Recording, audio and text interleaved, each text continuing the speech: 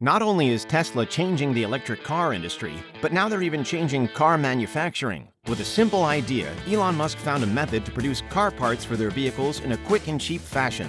And it's going to save them a lot of money. So much so that numerous Tesla Giga Press facilities are popping up all over the world. Today, we're going to look into what a Giga Press is exactly. We'll see how it's used and the money that's involved. On top of that, we're also going to examine several Giga Press factories that the company operates. So, let's get started. In January 2021, Elon Musk responded to a tweet stating, quote, "With our giant casting machines, we are literally trying to make full-size cars in the same way that toy cars are made," end quote. He was, of course, referring to the Giga Press, not to be confused with Tesla's Gigafactory in Nevada that produces lithium-ion battery and electric car parts. Instead, we're talking about a massive machine. This idea had been rattling around in the minds of Musk and Tesla since the press was put together by the Italian tech company Hydra Group. These presses are aluminum die-casting machines. Essentially, the presses work by melting metal, then forcing the liquid into a reusable mold. After the casting has cooled, facility robots clean it further and cut off any excess pieces. Tesla began using custom Giga Presses in 2020, all to help production on the Tesla Model Y.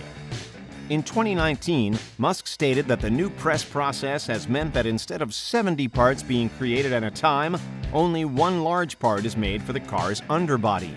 Musk also stated that up to 300 robots have been removed from production due to this method. Installing the Giga Press at facilities isn't easy work. Most of the typical presses can weigh up to 430 tons. That's roughly the same as 3.5 blue whales. If Hydra is delivering in Europe, it takes them at least 22 flatbed trucks to carry all the weighty parts. Even shipping across to China can take the boat up to 50 days. Up to March 2019, Hydra had 50 million euros, or $58.9 million in orders for the Giga Press alone. Due to the success of the press with the Model Y, reports came out in March 2021 that Tesla had ordered a more powerful Giga Press that's able to exert 8,000 tons of force. The previous model that they used, the OL6100CS, has up to 6,200 TF of clamping force. It's believed that the new machine is being developed with the Cybertruck in mind. The end game for Tesla using Giga Presses is to reduce their operational costs, making their vehicles more affordable for the public to purchase. According to Tesla's website at the time of writing, the Model Y starts from $48,190 with potential savings included. But according to Foundry Management and Technology, who spoke to Tesla, the Giga Press will, quote, "reduce build time, operation costs, costs of manufacturing, factory footprint, factory operating costs, tooling costs, and/or quantity of equipment," end quote. It's expected that one day the cost of Tesla's vehicles could fall to $25,000. These machines are capable of producing around 1,000 casings each per day.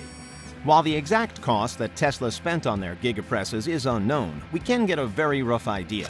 Online, used Hydra models can go for a hefty fee. A used OL2000R version built during 2000 can be sold for around 132,000 euros, or around $156,000. However, this model is far smaller and doesn't deliver the same camping force as Tesla's OL6100CS. One of the first Tesla facilities to receive a Giga Press was the Tesla Fremont Factory. Back in 2010, Tesla took ownership of a defunct NUMMI auto manufacturing plant. According to reports, it cost the company $42 million. At the time, the car firm had plans to produce the Model S at the site by 2012. So, to help fund the new project, Toyota gave the company $50 million in exchange for Tesla stock. Tesla also splashed out $17 million on assembly machinery left at the site. In 2011, the company decided to invest in a Schuler SMG hydraulic stamping press that was worth $50 million.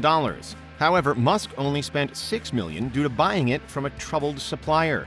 Quite a nice savings. However, it wasn't all easy. In 2014, Tesla was handed a fine of $89,000 due to an accident at the Fremont factory. In November 2013, 3 workers were burned by molten metal from the low-pressure aluminum casting press failing. In 2020, Fremont would get their first Giga Press. A new structure even had to be built to house the press. However, in March 2021, one of the 2 presses reportedly installed in Fremont broke down. As a result, a fire broke out from the molten metal escaping the press. Thankfully, no injuries were sustained.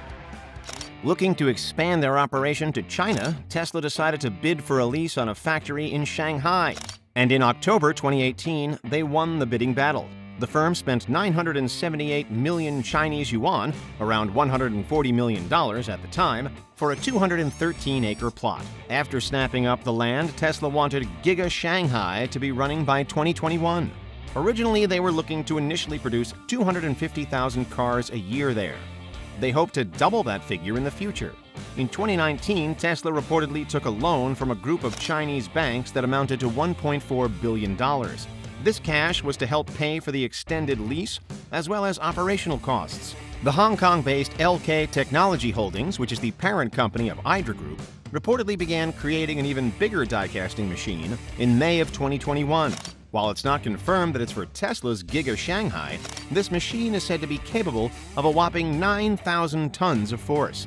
Currently, the Shanghai site reportedly has 3 Impress Plus DCC 6000 Giga Presses in operation there. Each is capable of 6,000 tons of force. Since Musk's SpaceX firm is already mostly based in Texas, it makes sense that Tesla would create Giga Texas as well. Back in 2020, Tesla announced that Austin would be the new site for their factory. At the time, it was reported that the firm was preparing to invest at least $1 billion into creating the facility. The Austin authorities also provided Tesla with tax breaks amounting to at least $60 million over the next decade. Musk has stated that the site will need to hire 10,000 people through 2022 to remain in peak operation. Despite the site still being under construction with plans to be in full car production by 2022, Giga Texas has reportedly received 2 Giga Presses for their site. In 2019, Musk announced that Europe would get its own Gigafactory in Berlin, Germany. According to reports, Tesla would be handed up to 300 million euros or $354 million in subsidies from the European Union for choosing this location. This is handy, as early reports stated that building the factory could cost the electric car makers 4 billion euros, around $4.4 billion at the time. The land itself is said to have cost around 41 million euros or $34.8 million US dollars. Giga Berlin was expected to bring in up to 8,000 employees after expanding. However, there were concerns by conservationists. They were worried about potential damage to the environment during the construction of the facility, especially as the original plans meant destroying a part of the nearby forest. To help put minds at ease, Tesla has stated that they will replant any areas they destroy. The Berlin factory is set to get 8 Giga Presses. Before this news, Tesla was anticipating creating 500,000 vehicles per year. With that many Giga Presses, they could potentially produce far more electric cars, with some estimates even reaching 1 million vehicles per year. Final fact finish. Since Musk allegedly got the Giga Press idea from a toy car, one of the most expensive Hot Wheels ever made was worth $140,000. Released in 2008 to celebrate their 40th anniversary, the diamond-encrusted custom car was made by Jason of Beverly Hills, with the proceeds from the auction going to charity. 2,700 diamonds and 18-karat white gold were used in the design. Thanks for watching. We'll see you next time.